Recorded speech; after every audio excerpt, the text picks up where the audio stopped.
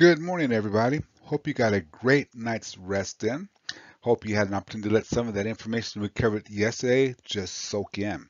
Today, though, we're going to look at the 7 roles of a leader. Now, over the next few minutes, we're going to create a sense of clarity when it comes to your role as a leader. We will follow the same path as we have before to help create a sense of mastery. A brief explanation of the concepts, and then an example, and then we'll put it to work with a few exercises and role playing. Yes, you will have to talk to each other. So sorry. Your number one job, your number one role is to be a developer of people. It is your role to get your people better in all aspects of the job. Develop your team to be great corporate citizens. Develop them to be better at their jobs, better at the next position they may want, better at making a difference. To make this happen, you first must get in touch with them. Yes, I am saying one-on-one meetings.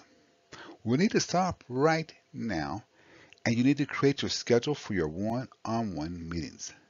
These one-on-one meetings cover a wide range of territory when it comes to being an effective leader and are critical to your success. Let's look at the article from the Harvard Business Review. In part, it says, too many business leaders today are out of touch with the employees they lead. 1 in 3 employees doesn't even trust their employer, despite the fact that billions are spent every year on leadership development. Where do you fall? Do you fall in that area where it doesn't trust? You see, having regularly scheduled one-on-one meetings is the key to having and building trust. Allow me to share with you in part a case study about the effectiveness of one-on-one meetings. See, Dr. Julie felt that having regular meetings with her team would not be very beneficial. Her feelings are based upon her one-on-one meetings of the past. As a rule, the only time that she had a one-on-one meeting was when she was in trouble. When meetings are only held when the employee is in trouble, it creates an atmosphere of distrust. When you start to have these meetings based upon developing your direct reports, the atmosphere will change to trust. Change how you're thinking about these meetings and know there are an opportunity to develop your people. Build trust with your people, lower HR complaints, be more productive, lower your turnover, and it goes on and on and on. Let me ask you though, have you spent money on leadership training before in the past and it gave you a short-term impact but nothing that lasted? Well, here's why.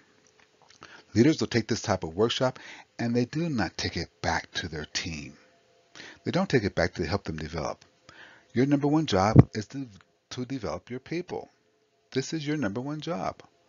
What can you take back today? As this workshop continues, look for one thing each day that you can take back to your leadership team, that you can take back to your team and develop them. Being a developer of people is the number one job, your number one role as a leader.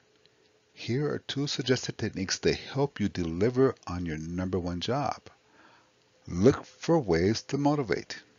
Number 2, understand what is most important. How do you do this? Have a meeting with your direct reports on a regular basis. Maybe the first meeting is a get to know you meeting. See, we're going to focus on habit number 5 from the 7 Habits of Highly Effective People by Stephen Covey. Ask the following questions. What is most important to you about this job? What is your expectation of me as a leader? What are your goals for this quarter?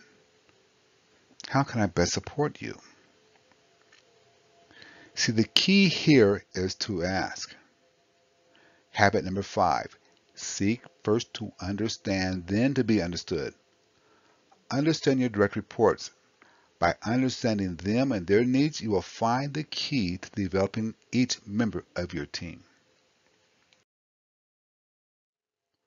The next role that you as a leader must live is the role of being a great communicator. To be a great communicator could possibly mean that you have the ability to allow others to express themselves both openly and honestly, while having them understand your expectations and needs as a leader. We'll take just a couple minutes to discuss 2 techniques that you can use to be a great communicator. 2 out of 6. Put others at ease. What does your body language say? Are you making eye contact? A comfortable amount of eye contact? Is your mind in the space of understanding and not the space of preparing your reply? Work to listen for understanding. This is one powerful shortcut to putting people at ease. Another way to put people at ease is to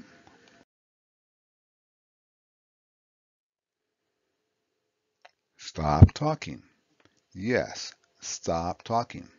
We as managers talk too much, especially when it comes time to having those tough discussions.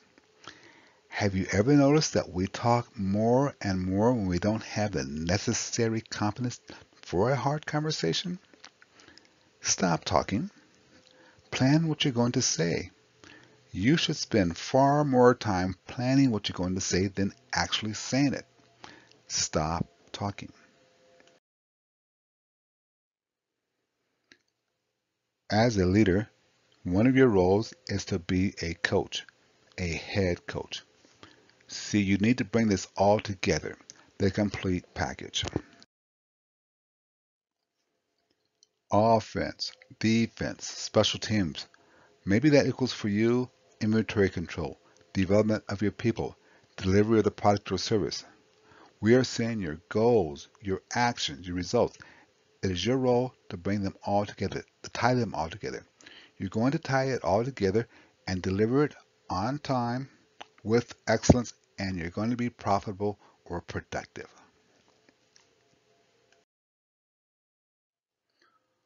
What is in the way? What barriers in the way? What limits are in the way? What's in the way of your team being excellent? Not just doing a good job, but doing a great job. This should be your homework for the next 5 days. Look around. What is preventing your team from being excellent? And then move it out of the way. Be a leader that looks for and finds ways to limit the limits. Be better. What are your short and long-term goals? What is in the way of your team achieving them? Move them out of the way. Your role is to break the limits. Break the walls down. Think about communication between your team and other teams. Think about slogans being used. Fake it till you make it, for example. Think about how the equipment is set up, how the office space is set up. What's your open door policy, your closed door policy? Let your team learn about the industry. Do not let the lack of industry knowledge be a barrier or a limit to your success.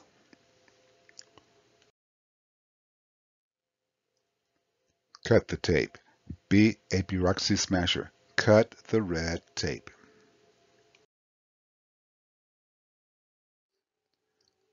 Find your company's policies and procedures and read them and learn them.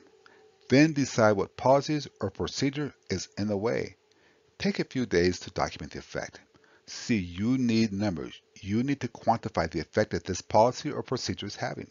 So let's say, for example, everyone must turn in a report of customer contact as it happens. The challenge is taking the time to complete this report in between calls. After each call during peak time to fill out the report and submitting it, it is lowering the productivity of the team. Your customers are having to wait on hold far too long, and you know that's irritating. By the way, never complain without a solution. We'll talk a lot more about this when we start talking about a great attitude. So, if the peak hours for customer contacts are from 8 a.m. to 10 a.m., and if we start allowing our team to work with the customers during this time, we can be far more productive and handle more customers with less complaints from customers with less hold time. When you consider it takes 3 to 4 minutes to fill out the paperwork and return to the phones, we have customers on hold far too long, and this creates a disservice. But from 11 a.m. until 2 p.m., that is a great time to catch up on all the paperwork, as the staff is having to answer far fewer calls. Or, is there a way to do this so that there is no multitasking taking place at all? Brainstorm this with your team and create an answer for it. In fact, brainstorm it right now with your team in this room. By doing this now, you will have some great practice before you tackle your own challenges. Faster, faster, faster. What can you do to help your team do the job faster? Is it moving equipment around? Is it removing the need to create duplicate Excel spreadsheets? Do you need to teach your team time management skills? Be an expediter. Help your team to do it faster. Open your eyes and look. Be a facilitator. Look for ways to have your team do a better job in creating the product or the service. The technique you want to use here is to ask. Ask your team how they can do a better job, what they need to do a better job. Remember, they are doing the job daily and will have a different perspective than you as a manager. You may have the bigger picture in mind, but they are doing the job on a daily basis, and the view that they have, you can use. Ask. In fact, you can also ask about limiting limits, cutting the red tape, and being faster. Ask. Learning and applying these 7 roles requires an open-minded approach, because being a leader is an art and science. We need to work on the fundamentals as well as the entire playbook, including the trick plays. So let's get into our groups and get to work.